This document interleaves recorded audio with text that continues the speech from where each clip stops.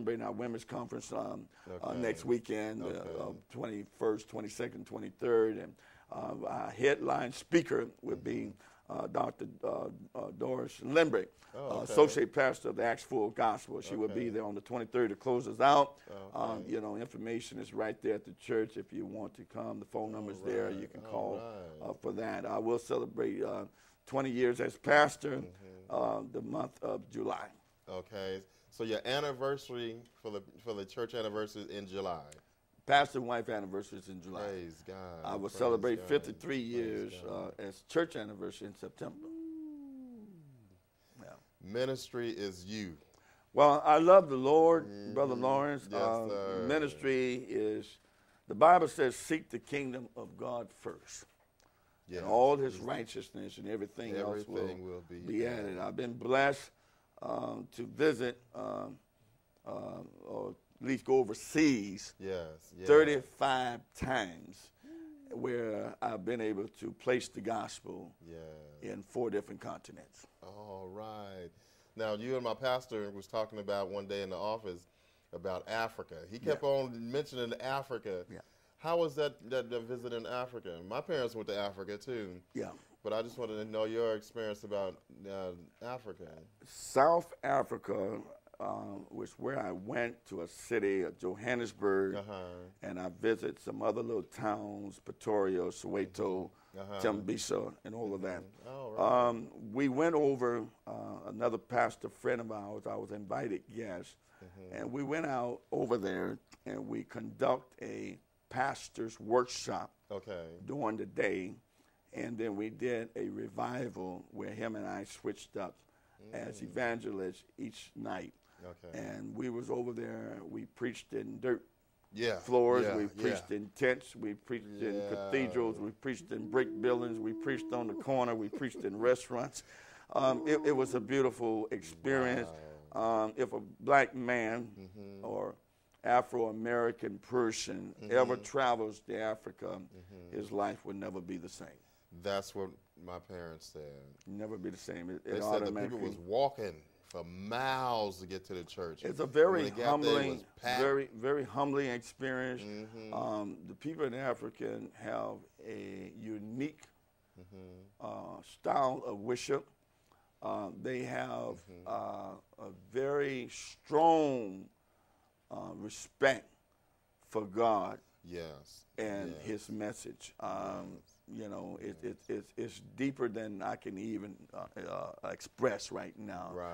It's something you would have to see for yourself. You know, you are really felt wonderful, and you're very much received in the country of Africa, just not as a Christian, but as American citizen. You're highly respected as being American. And so that was some of my experience there, just being, I felt like really I was an ambassador to come there to bring encourage and aid and assistance. Wow, that's awesome. And I know you made a lot of good contacts there. Yeah, we still deal with we communicate right now through the internet, and we're looking to go back. We're trying to build a coalition that will go with me this time. We want to go over there and take supplies and literature and quite naturally the Word of God. So we are working on that and praying about that, and that God will put that plan together for us. And we're probably going to go now with maybe about a few, you know, maybe a dozen people that can go with us this time. We're looking to do something real big in Africa. Amen, amen. Now, another thing I want to turn the page again is the TV ministry. You're not a rookie at this. You've been in there for a while. Yes. We recorded at at the same station on the other side. You know, television. So how was that for you? Some of the people you interviewed. Television has been quite a blessing. It has been a friend.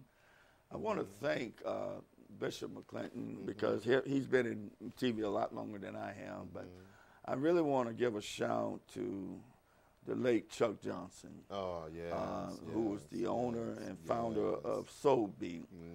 And he is the one that really gave me a chance Moment of Truth that I have that still airs, presently, it was birthed on the radio, okay? And I took it from radio and put it on TV through the eyes and the brains of Chuck Johnson. And I'm very much indebted to Mr. Chuck Johnson because Mr. Johnson, with that television camera, allowed me and Bishop to really get the message of hope, get the word of God out, and I'm very indebted to that. And the rest is history. We just dealt with television.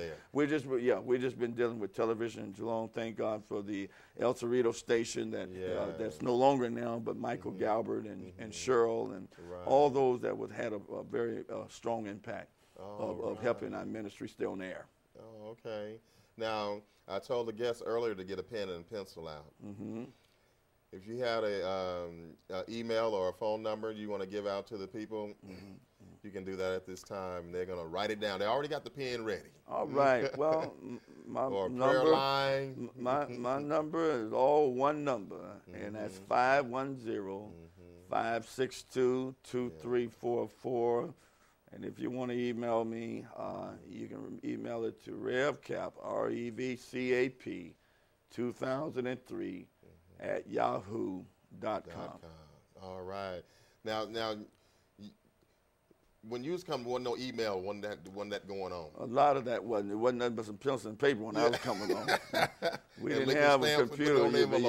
You better knew how to peck on a manual typewriter. Yeah, that's right. That's right. Yeah. So during the time that you didn't come up and to the time now, what do you see as far as the improvements or the advantages that we have now? I see advanced technology, and I welcome it. I wish that all the children and youth will just get involved. And the computer is very, I guess, present right now, and you're going to need to know. You're going to have to become computer literate. I encourage everybody to get a trade, get some type of education, finish high school, go on to college. Don't settle for straight A's, because that only means that the teacher is satisfied. But you could go on. I've been blessed to have 5 children and 6 grandchildren, 2 that made it through college.